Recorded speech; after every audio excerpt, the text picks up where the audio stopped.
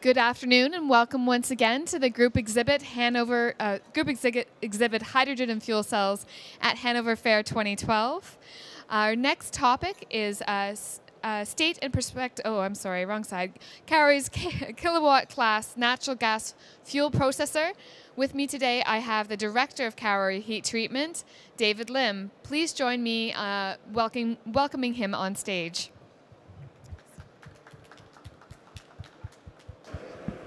Thank you, Christine.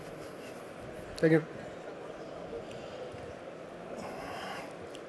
So you have an interesting name and an interesting interesting product. Yes. Let's start on the name first. Sure. Where do you come from? Me? Oh, gee, this is a... Well, actually, some Canadian background here, like you. I meant your company, but... yeah. No, my company is from Taiwan. We are a 40 years old company, and then we have some... actually, our company has some German DNA. Okay. Yeah, we started with... our earliest product is metal heat treatment, and actually our chairman learned most of the technology when he was young and started a company. Actually, he studied in Germany. Okay. Yeah, so coming here, probably kind of like coming back to the roots, so to speak. Yeah.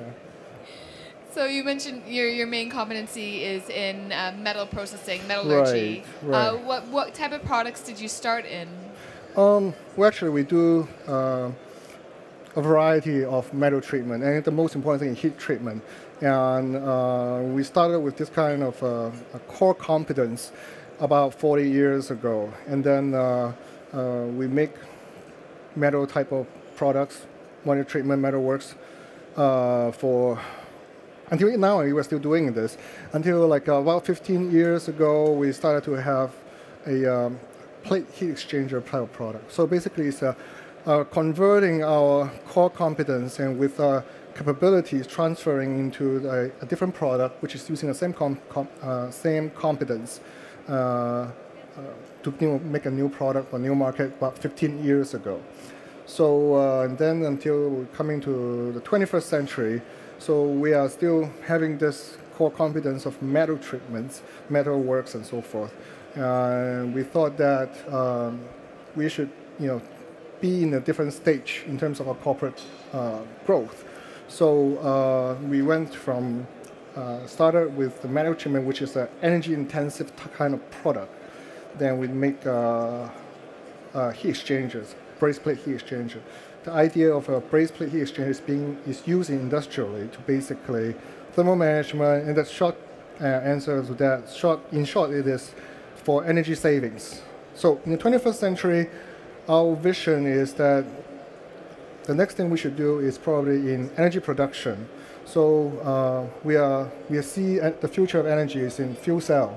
So that's why we picked the topic, and then we using our core competence of metalworks, transferring again in the 21st century in terms of a product which is fuel processor, which has a lot of metal parts, which is what we are good at, and also a lot of thermal management, which is also what we are good at. So that's why we want to contribute in this marketplace. So you started in the energy markets with a heat exchanger, right? And now you're getting into processing itself. Right. So you have a natural gas fuel processor. Right. So what is a natural gas fuel processor? So a natural gas fuel processor, well, the way in short is you get natural gas into a black box or metal black box. Then you get hydrogen out of it in real short term. But of course, there are a lot of engineering, a lot of chemistry going on for what's the use of hydrogen. And what our idea is that, or actually what we see is that for a fuel cell to operate and to generate electricity, you need hydrogen. But we don't have a hydrogen infrastructure in most part of the world, I should say. Germany probably is coming up pretty soon, I hope, and then in Japan maybe. But the rest of the part of the world, we don't see much of a hydrogen infrastructure. So what we believe is that you need to have a product that bridges the gap between the petrochemical-based product or hydrocarbon-based product and hydrogen. And we see the place of a fuel processor. So natural gas has very good infrastructure in most part of the world. So we think that that's why we pick the fuel as natural gas, and pick the product as a fuel processor, and ultimately the product is fuel cell and then electricity users. So I understand the advantages of using the existing natural gas infrastructure to get widespread acceptance quickly. Sure. But a problem with natural gas that makes me a little comfortable is when you burn it, you still, even if you use it to produce hydrogen, you still create carbon dioxide, Yes. and it's kind of dirty hydrogen. And I mean, the reason we have a natural gas infrastructure is because we're burning it currently. So why would you bother to first convert it to hydrogen and then put it through a fuel cell at all?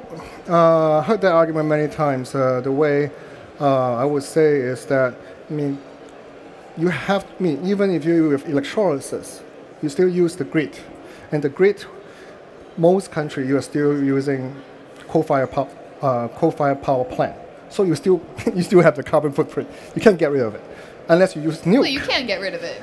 Yes, it's a matter of time, right? But unless you use nuclear, and we got pretty much freaked out in the past year, right, with nuclear. Yeah, I mean, we're working on other options. That's right. So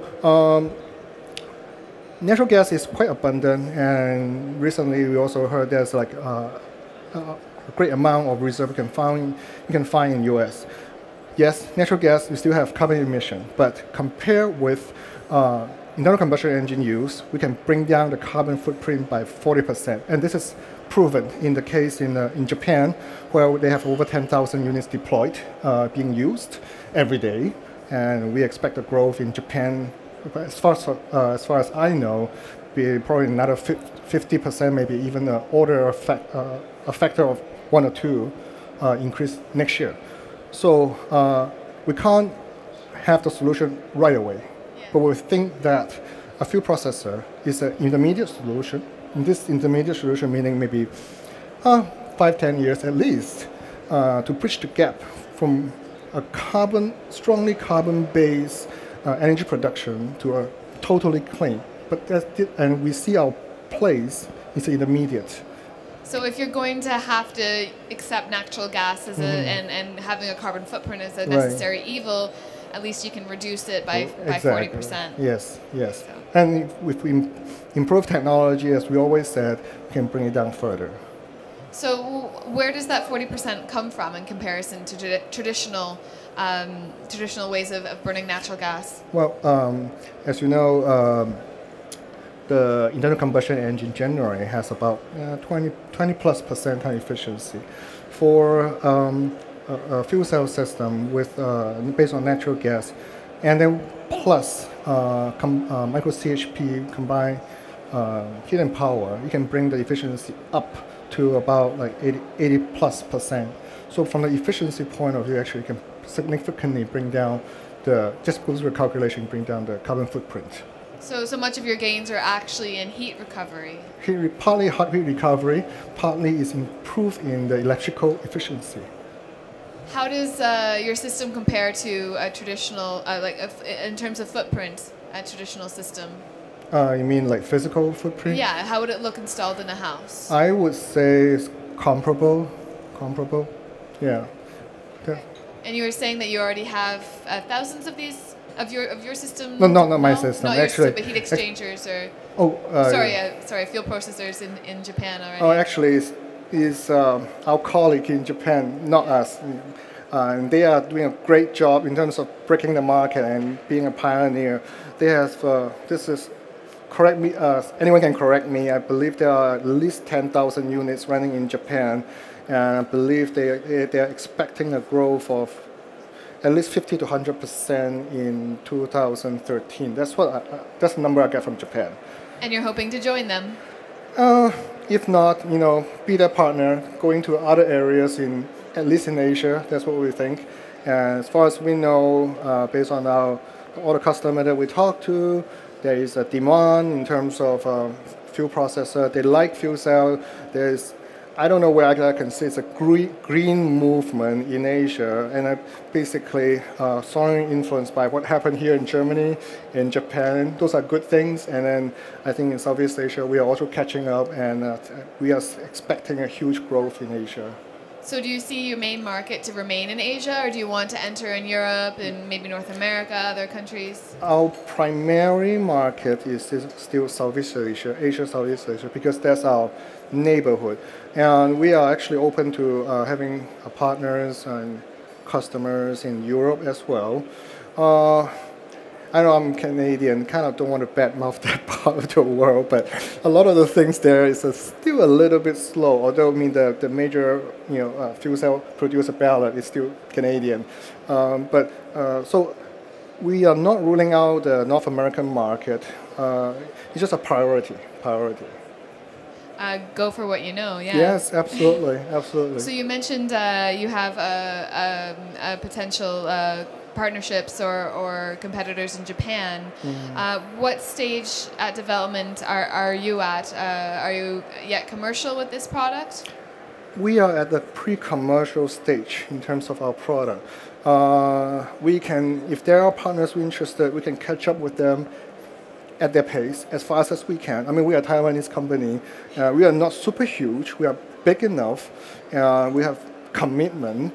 And we have all the Taiwanese capabilities. It's like, if you have Taiwanese community, you have things like this. Oh, yeah, you have to have things like this, or HTC, or things like that.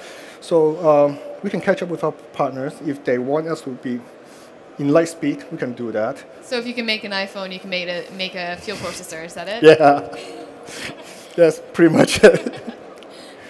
Okay, so how do you plan to enter the market? Will you start with demo systems? Yes. So our strategy is as follows. We started with demonstrations, field testing for about with our customers or partners for 6 to 9 months. Then we want to make sure that our partners and customers are happy with the product. For working with fuel products over 10 years, and our team actually has the combined experience of over 10, 20 years. We know that a fuel processor cannot be integration of a fuel processor and fuel cell is quite challenging.